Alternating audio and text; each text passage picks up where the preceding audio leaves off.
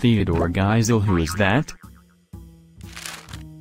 Theodore Geisel is an American author and artist best known for the children's books he wrote under his pen name, Dr. Seuss. Now do you know who I'm talking about?